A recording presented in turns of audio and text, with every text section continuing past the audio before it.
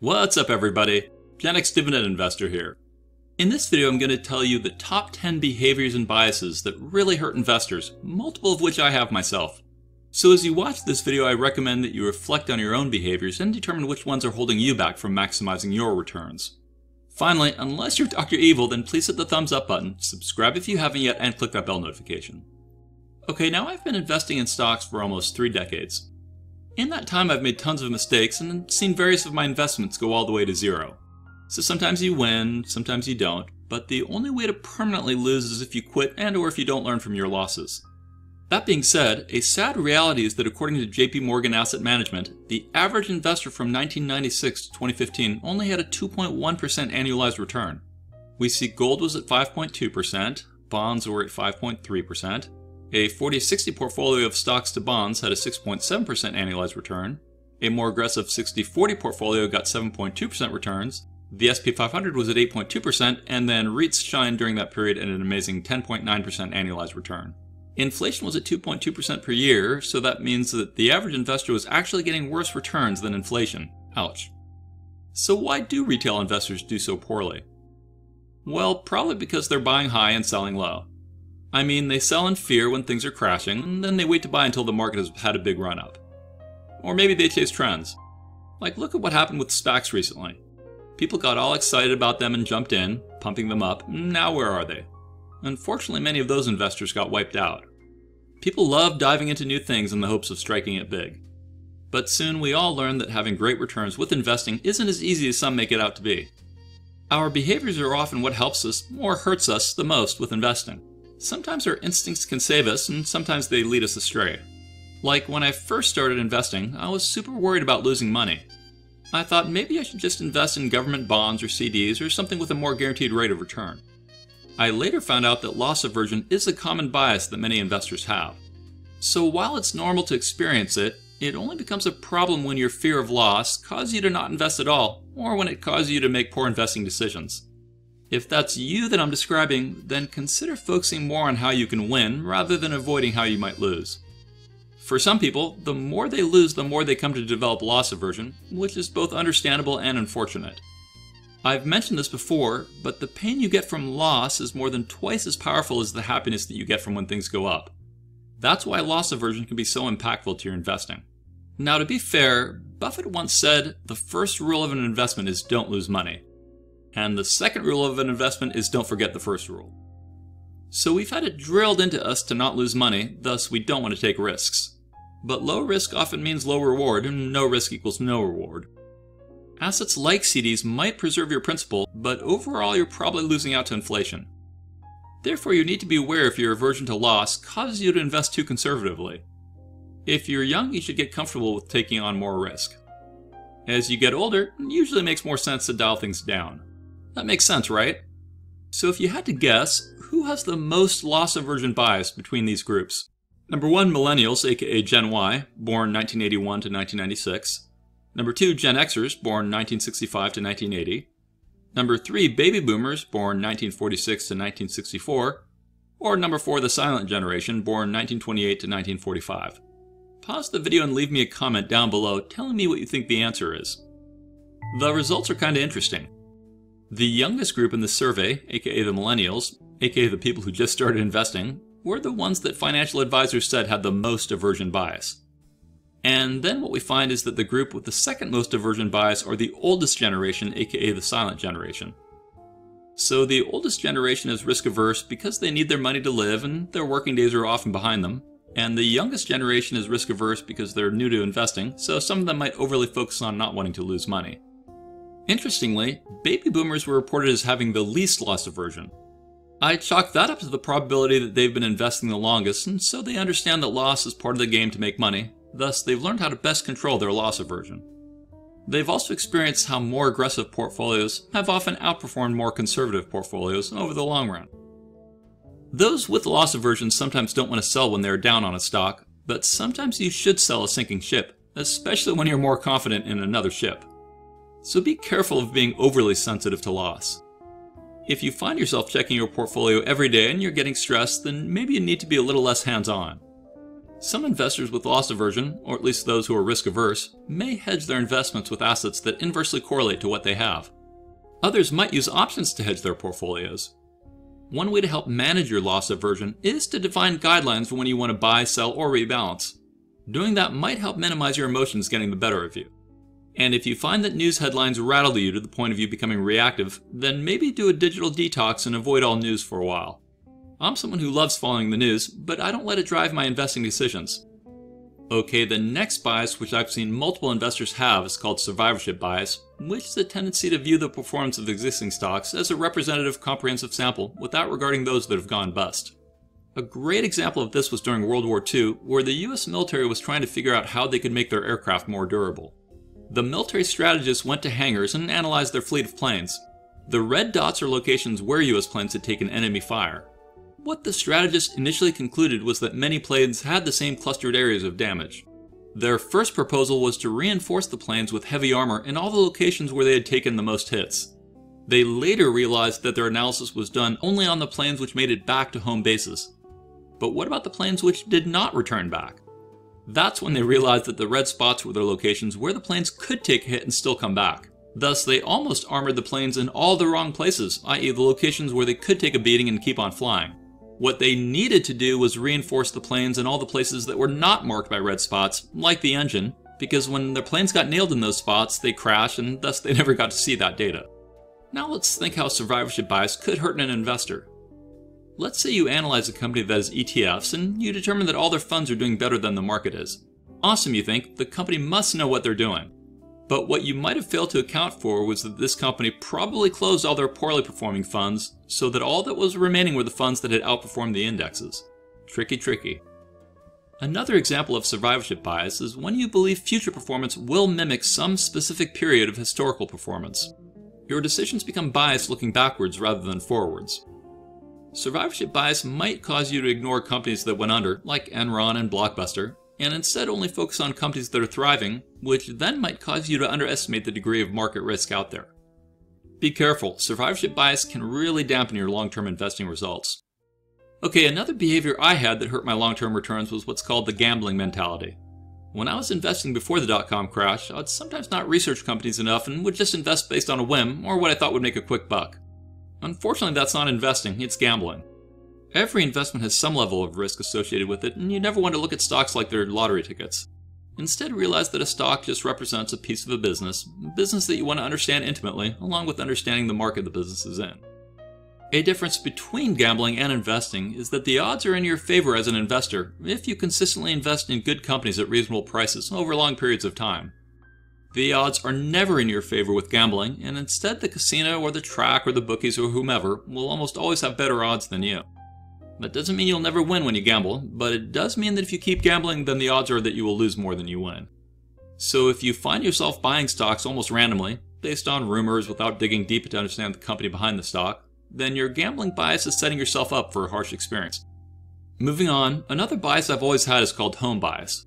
Home bias is the tendency for investors to overinvest in domestic equities despite the benefits of diversifying into foreign equities. Like I've always invested in US stocks. Sure, historically the US markets have been the best performers, but the US is only about 50% of the global market cap. I've recently moved into a British company as a way to invest more internationally, and to be fair, a lot of the companies I own get large parts of their revenue internationally, from McDonald's to ExxonMobil to Apple. But I really should invest more internationally. I think my next investment might be in a Canadian bank in my retirement account. And regardless if you choose to invest outside your home country or not, I recommend you research Ray Dalio's insightful work on how the debt cycle works, and how America may be on the decline and will likely have a financial mess on its hands, which may cascade into a literal shifting of the world's powers. Anyways, another example of home bias is when the majority of the assets you own are in the company you work for. I've seen too many people get burned having all their eggs in one basket, so I like to follow the rule of thumb that you don't want more than 10% of your assets in any single company. Of course, you can always find examples of people who did well without diversifying, but I'd still recommend doing it. I had a buddy who failed out of college, but who also was the first self-made 8-figure friend I had, but he unfortunately didn't diversify out of his company's stock when he had the opportunity to, and he ended up losing most of it. But man, it was fun going to Vegas with him and watching him gamble huge sums of money while he had it. Bottom line, if you do invest in international companies, then you need to do even more research so that you not only understand the company and market and such, but you also understand potential taxes, fees, and currency implications. Okay, another behavior that can destroy investors is overconfidence, which is another bias I work to guard against. During the run-up to the dot-com crash, I had massive overconfidence in my investing abilities. My ego was getting pumped up as the market kept shooting up, and I naively felt like I couldn't lose. But sure enough, my ego got cut down to size when everything crashed and my portfolio fell over 50%. Most of us believe we're better at things than we really are. Ironically, many of us also suffer from thinking that others seem more confident than us. So what happens to overconfident people when they invest? Well, for one thing, they tend to under-diversify. Another classic sign of overconfidence is when people think that they can time the market. Like they sell out of their portfolio and then think they will wait for a crash to buy again. So many investors try that, but very few do it successfully, and almost no one does it successfully multiple times. I see comments now and then on my social media from people who talk about how it's not that hard to beat the market consistently. Like there's this guy in my Discord who is saying that he was averaging over 40% annualized returns for his first 2 years in the market, and he thought he could maintain that kind of return going forward. I hope he's right. If he invested only 10 grand right now, never contributed another dime, but achieved a 40% annual return for 20 years, well, he would end at $8.3 million. It's really easy to tell when you're talking to someone who's overconfident in their investing. They have unrealistic expectations of returns. Or they think their option strategy is guaranteed, or their stock is, or whatever. In my experience, those people, if they stick with investing, eventually learn that the market can remain irrational longer than they can remain solvent. Like you might buy a stock way underpriced, so logically it should revert back to its fair value. It should, but it might take decades for that to happen, or anything could happen. But hey, I want everyone to win. I hope I'm wrong and that confident guy nails 40% for the next few decades and goes down in history as a better investor than Lynch or Buffett. The reality is that only about 25% of professionals beat the market. Think about that. Only a quarter of the brightest financial minds in the world outperform the market. Crazy. Another sign of overconfident investors are those that underestimate risks. Like many first-time homebuyers will make the mistake of getting the largest mortgage they can afford in order to get the nicest house. But they're thinking that they'll keep their job, and maybe even they're assuming that they'll get raises each year, or they might not be planning for maintenance costs or whatever. My recommendation on houses would be to get less than you can afford so that you can sleep better at night. Don't assume everything will always go smoothly. Another sign of overconfidence is from people who think their stocks are the best and other stocks suck. But come on, some stocks do suck. People with overconfidence are also often guilty of holding onto their losers too long. And similar to overconfident people are those that are overly optimistic and that don't think they will experience negative market events. Those types of people also tend to be the ones that will go all in on something. Investors who keep doubling down on a bad company might just be afflicted with too much misguided optimism. Okay, now the opposite of overconfidence is lack of confidence, which is another limiting behavior that can hurt investors. People who think that they aren't smart enough, or that only rich people invest, or that they will surely lose, or that since they lost once, they'll definitely lose again. If you find yourself in that state, then step back, take a breath, and start investing again. Trust me, your future self will thank you. Some people who lack confidence might not invest with conviction, even in things they really believe in. Or they might always stay mostly in cash. Don't get me wrong, some cash is smart to have. But if you're always holding more cash in the bank than you have invested, then you might want to carefully dollar cost average in, while still keeping a few months of cash for an emergency fund. A similar but slightly different bias is from people that let fear drive their actions. Like perhaps they're too scared to invest. Maybe they just can't stomach the thought of seeing their portfolio go down. The sad part is that the biggest risk you can take in life is to be too scared to take any risks. Another dangerous behavior I guard against is called the disposition effect, which relates to the tendency that some investors have to sell assets that have increased in value while keeping assets that have dropped in value. I.e., the whole thing about selling a winner for a profit feels better than selling a loser for a loss, even when you think your winner could keep on growing and your loser will keep losing. In the past, I've sold stock in great companies when I needed cash instead of selling off my losing positions. Disposition effect can exacerbate your investing troubles if you're someone who hates admitting when you're wrong. A pet peeve of mine is when people don't take accountability for their mistakes. Like when my kids come up with excuses for a bad grade, then I often tell them that the person in the mirror is the one that's responsible, as well as the one who can make it better. Life will always have hurdles you gotta overcome, and the people who win are the ones who will get past the barriers. Anyways, people with disposition effect bias often hang on to their losing stocks, watching them as they sink, all the way to the dark and lonely place on the bottom of the Marianas Trench. That reminds me of how even a buy and hold bias can be harmful if you don't sell when you should. I think it's good to go into stocks with the intent to hold forever, but you should also be open to selling it if it makes sense. I did an entire video on when to sell a stock that I recommend you watch. Remember, even Buffett sometimes sells, so don't become a zealot about it. Similar to a refusal to sell is a bias called the sunk cost bias, also called the Concorde fallacy. That was when the UK and French governments took their past expenses on a costly supersonic jet as a rationale for continuing the project as opposed to cutting their losses. So this is a phenomenon where a person is reluctant to abandon a strategy or stock because they've invested heavily into it, even when it's clear that abandonment would be more beneficial. Unfortunately, the sunk cost fallacy creeps into a lot of major financial decisions by people, so be on the guard against it. Maybe you're holding onto a stock because you're too stubborn. I'll name that the mule bias.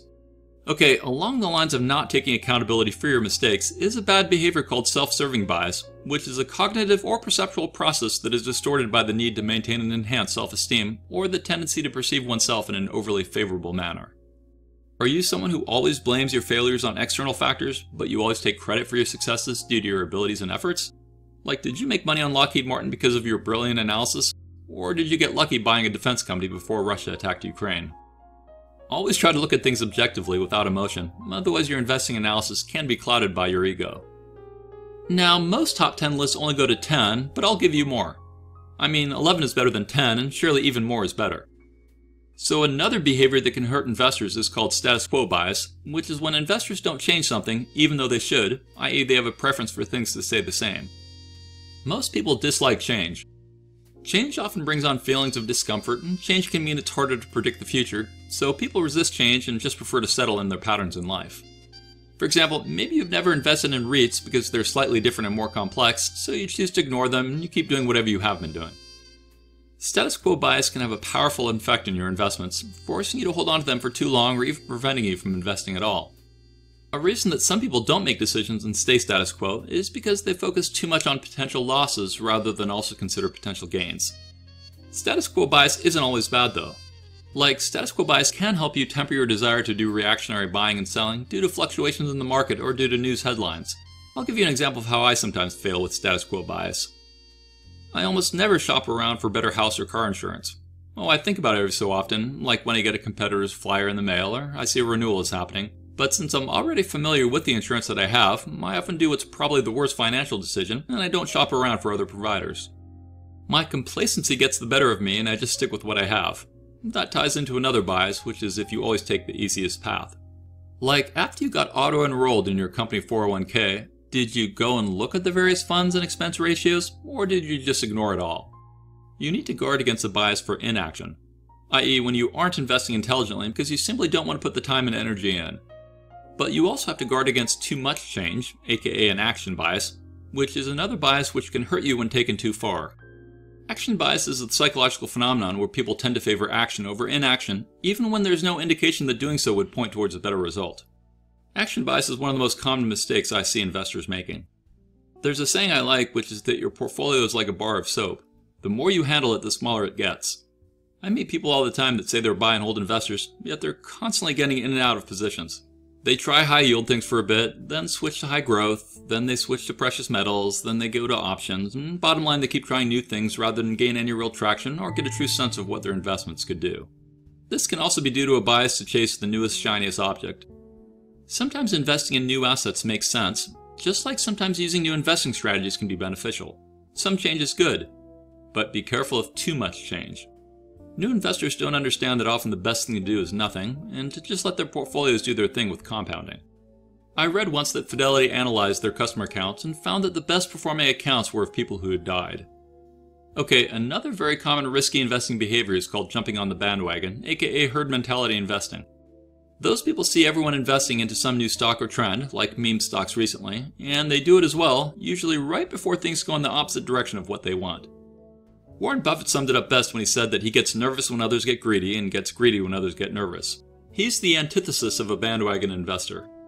When everyone and their brother is suddenly talking about Tesla and now your mom is telling you to invest, that's usually a sign that the herd is in full force and you need to be wary. Another behavior that can hurt your investing returns is similar to herd mentality, and it's from people who have affinity bias traps.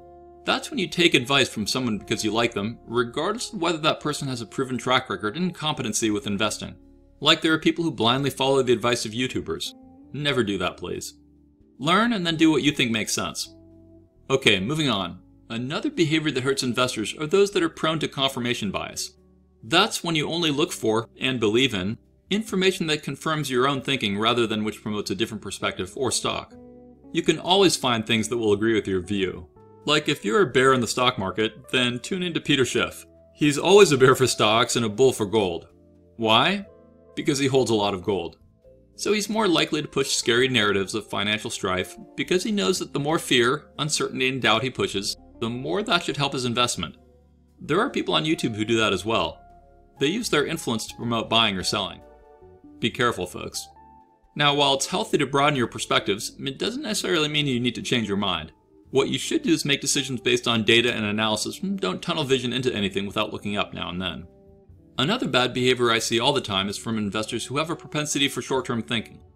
Like they see a hiccup in a company and they immediately sell. Or they hear that it will take decades to become rich, so they never start investing at all. Short-term permeates their thinking.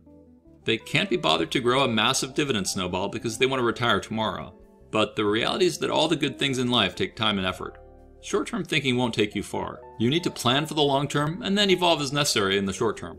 Okay, another common behavior which can hurt investors is if they over-index on what just happened, aka people who have too much recency bias. Like, think of your annual performance review at work. Is your boss one of those people that focuses more on what happened in the last few weeks rather than what happened over the entire year? If so, he's someone who suffers from recency bias. Or let's say the market crashes. If you quit investing because the pain you're feeling is too powerful for you to get past, then you have too much recency bias. Or maybe the market crashing causes you to move everything into CDs. But Buffett-like investors look at long-term trends rather than focus on what just happened. Most retail people invest more in bull markets and they stop investing during big crashes. But that's usually the exact opposite of what you should do. People who focus too much on the short term let recent events dictate too much of what they do. Like maybe you hear about a horrific plane crash and then you decide to cancel your vacation to Europe because you don't want to risk having an accident. When you alter your behavior in irrational ways rather than consider the probability of a repeat event, means you're succumbing to recency bias. Another bias I frequently come across on my social media is from people who suffer from hindsight bias. Hindsight bias is a psychological trait which leads investors to overestimate their predictive abilities as well as overestimate how they would perform in some historical situation. Like sometimes I'll hear someone say that if they'd been investing during the dot-com crash, that they would have sold out because it was obvious assets were overpriced. But the reality is that assets were overpriced for years. And the internet was new and the potential of it was enormous, so knowing the optimal time to sell is very, very hard. It's easy to think you would have navigated it better, maybe you would have. But did you navigate crypto correctly? Maybe. Hindsight bias might be clouding your rationality. People explain events after they happen using the benefits of hindsight, but this bias leads people to believe that such events are more predictable than they really are. A way to avoid hindsight bias is to hope for the best, but prepare for the worst. Or even better, think of lots of possible outcomes and prepare for all of them. Realize that things rarely go to plan, but it's still worth it to plan. People with hindsight bias might also suffer from distorted memories of what happened, and they can develop overconfidence in their ability to predict outcomes of future events. Like a common saying is that history is written by the victors, which also often means exaggerations and outright inaccuracies can happen. That 2-bagger you had turns into a 10-bagger the more you talk about it, and slowly over time you might just come to believe your exaggeration to be true, like any good revisionist historian, which then clouds your future actions. Okay, and the absolute worst behavior I ever see on YouTube is when people don't hit the thumbs up button, don't subscribe if they haven't yet, and don't click that bell notification. And it's bad if they don't share this video with someone they know. Okay, now I'd like to shout out my newest Patreon aristocrats who have signed up since my last video. So thank you Party Dared for signing up, and thank you Step Sarge for signing up. Aristocrats gain access to my dividend portfolio tracker spreadsheet, which I use in lots of my videos, and they get special access to various private channels on my dividend Discord, including one which lets you watch my videos before I release them publicly on YouTube, as well as lets you vote on which thumbnails I should use, and you get more direct access to me. There are limited Patreon Aristocrat spots remaining because of the hands-on support I provide, so sign up now if you're interested. Finally, don't forget to join my free dividend Discord chat server, which has thousands of investors on it from around the world. Thanks for watching, stay positive, and I'll talk to you again real soon. I am not a financial advisor, and these videos are for entertainment, inspiration, and educational purposes only. Investing of any kind involves risk. I am only sharing my opinion with no guarantee of gains or losses on investments.